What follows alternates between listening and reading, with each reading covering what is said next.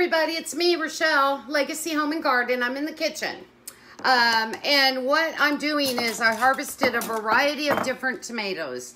Some Abe Lincolns, I harvested some Rutgers, I harvested some bell pepper, some jalapeno peppers, another kind of pepper I can't pronounce, long skinny yellow pepper, not a banana pepper, but a different one. And then also the other tomato was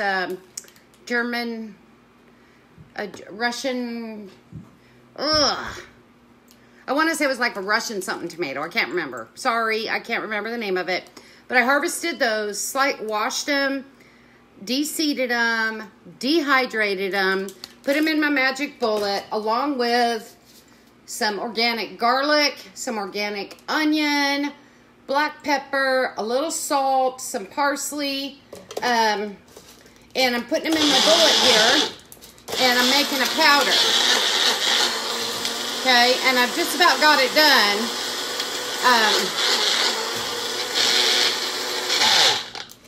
I just about got it done, but I wish we had smell-o-vision because the aroma is unbelievable. Oh my gosh.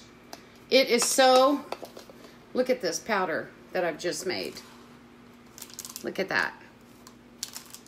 You see that? And it smells so great.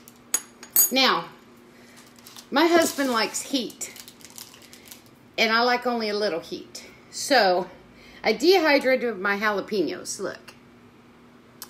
And so, I put one piece of the jalapeno in my powder. Now, what I've got here is a great powder spice that I can use when I'm making soups, sauces, chilies, anything like that. This makes a great thickening agent, but also seasoning. So I've basically made my own seasoning. Also, if I want to do like a tomato soup from some of those tomatoes in my garden, I can use a little bit of this flavoring in it also.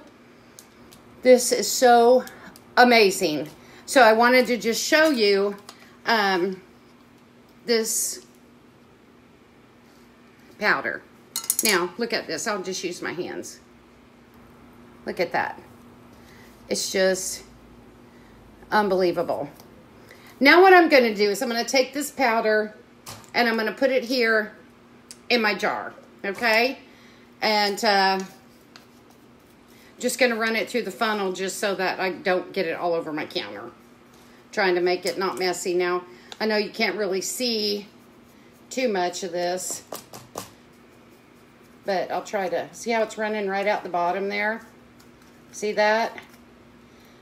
Okay.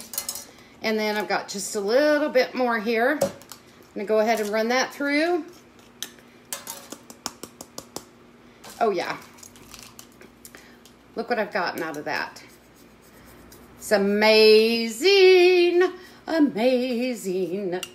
Now, I'm going to go ahead and leave this lid open for a little while before I cap this up.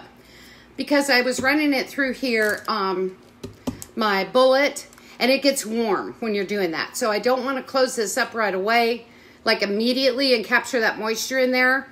So I'm just going to leave it open just for a couple minutes, just a little tiny bit.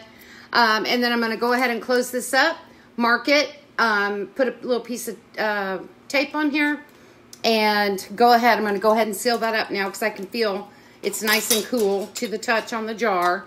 And put this in my cabinet over here with my other seasonings.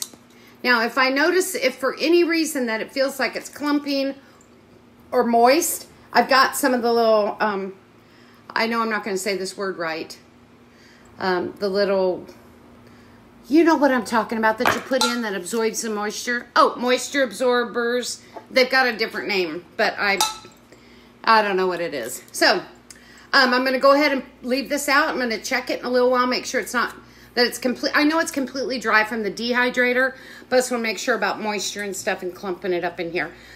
And I'm thinking what I might do is just take a little bit of this because I've got these small little jars, or even something like this. Let me show you. Something like this old, salt shaker I've got with the salt. I may go ahead and dump this out into my bigger salt shaker, put some saran wrap or something across top, and then go ahead and put this back on it and give these to my girls so that they can use them for seasonings also. But that's what I'm doing right now today in my kitchen. It's organic garlic. Well, I should say everything's organic because I grew it in my garden except the pepper and the salt, of course. And I dehydrated it and made powder out of it.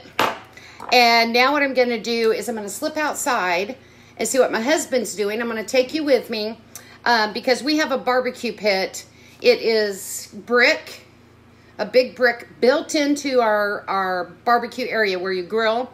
One side of it is for, you could use it like a regular grill with charcoal.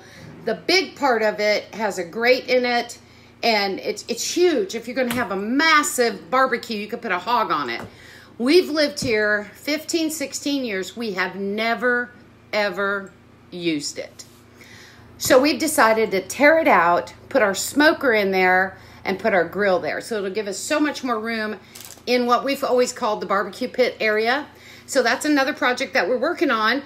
So I want to take you along and let's look and see what he's gotten done out there. So, okay, it looks like he's already began the breaking down process. So here's what we've got. Right here, this heavy grate in there.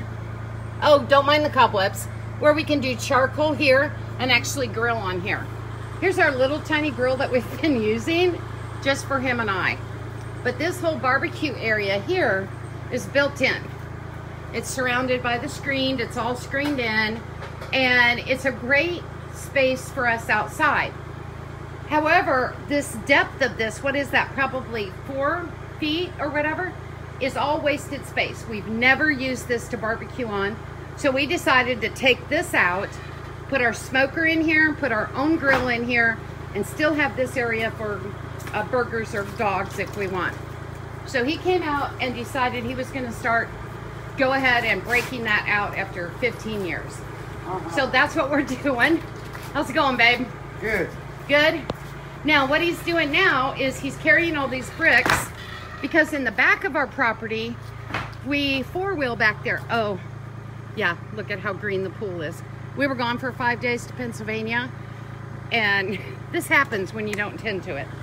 But he's pulled his tractor up here because what he's doing is he's loading up all these bricks from the fire pit, and he is going to take those down to the back side of our property.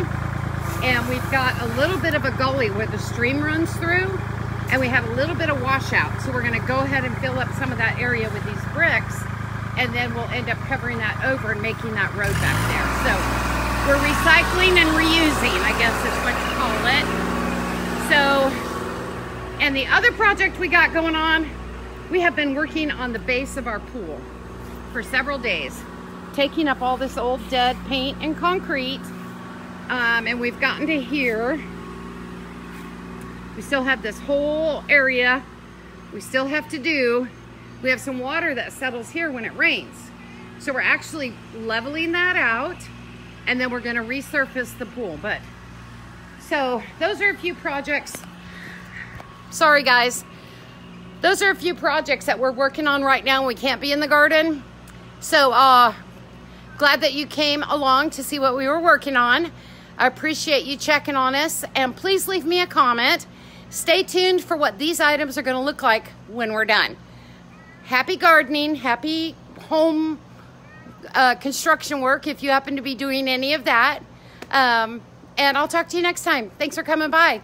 Rochelle, Legacy Home and Garden. Have a good day.